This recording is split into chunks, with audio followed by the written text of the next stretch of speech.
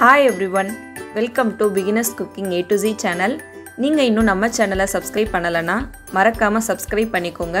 அப்படியே பக்கத்துல இருக்க பெல் ஐகானையும் கிளிக் பண்ணுங்க. அப்பதான் நான் எப்பலாம் வீடியோ போடுறேனோ உங்களுக்கு ஒரு நோட்டிஃபிகேஷன் வரும். நீங்க மிஸ் பண்ணாம பார்க்கலாம். இப்போ வாங்க வீடியோக்குள்ள போலாம். இன்னைக்கு நம்ம சேனல்ல ரொம்ப சூப்பரா எக் கிரேவி எப்படி செய்யறதுன்னு பார்க்க போறோம். ஒரு panல 1 டேபிள்ஸ்பூன் அளவு ஆயில் ஆட் பண்ணி ஆயில் நல்லா ஹீட் ஆகட்டும். 1/4 டீஸ்பூன் மஞ்சள் தூள், 1/4 டீஸ்பூன் உப்பு, 1/2 டீஸ்பூன் மிளகாய் தூள் ஆட் பண்றேன். லோ ஃப்ளேம்ல வச்சுக்கோங்க. லைட்டா மிக்ஸ் பண்ணிக்கோங்க. 4 பாயில் பண்ண எக்கை உள்ள ஆட் பண்ணிக்கிறேன். 2 மினிட்ஸ்க்கு லைட்டா ரோஸ்ட் பண்ணி எடுத்துக்கோங்க. எக் நல்லா ரோஸ்ட் ஆயிருச்சு. இப்போ ஒரு பிளேட்டுக்கு இதை ட்ரான்ஸ்ஃபர் பண்ணிடலாம்.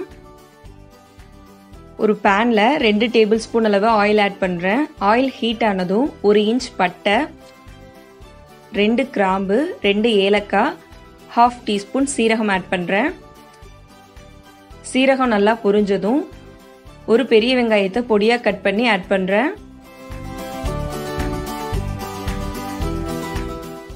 1 டேபிள்ஸ்பூன் இஞ்சி பூண்டு பேஸ்ட் ஆட் பண்ணிக்கோங்க.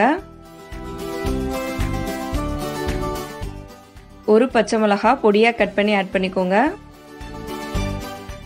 வெங்காயம் நல்லா வதங்கணும். இப்ப ஒரு பெரிய தக்காளியை பேஸ்டா ரெடி பண்ணி ஆட் பண்றேன். தேவையான அளவு சால்ட் ஆட் பண்ணிக்கோங்க. வெங்காயம் தக்காளி நல்லா வதங்கி பச்சை ஸ்மெல் போற வரைக்கும் குக் பண்ணுங்க. 5 to 7 மினிட்ஸ் குக் பண்ணுங்க. 1/4 டீஸ்பூன் மஞ்சள் தூள், 1 டேபிள்ஸ்பூன் மிளகாய் தூள்,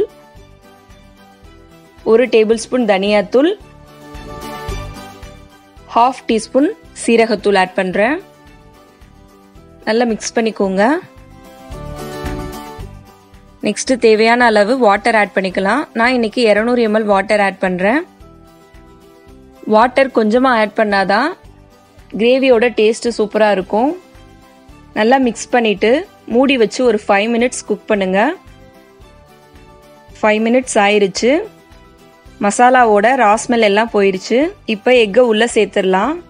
எக்கை சேர்க்கறதுக்கு முன்னாடி நான் இந்த மாதிரி லைட்டா கட் பண்ணி ஆட் பண்றேன். நீங்க இந்த மாதிரி பண்ணலாம், இல்லாட்டினா ஹாஃபா கூட கட் பண்ணி ஆட் பண்ணிக்கலாம். எக் ஆட் பண்ணதும் ஒரு 2 மினிட்ஸ் நல்லா மிக்ஸ் பண்ணிட்டு வேக விடுங்க. கொஞ்சமா கொத்தமல்லி தூவிக்கோங்க. லாஸ்டா 1/2 டீஸ்பூன் அளவு கசூரி மேத்தி ஆட் பண்றேன் புளிப்பு சுவைக்காக. அவ்வளோதான், ஸ்பைசியான எக் கிரேவி ரெடி ஆயிருச்சு. இந்த வீடியோ பிடிச்சிருந்தா ஒரு லைக் பண்ணுங்க. தேங்க்யூ.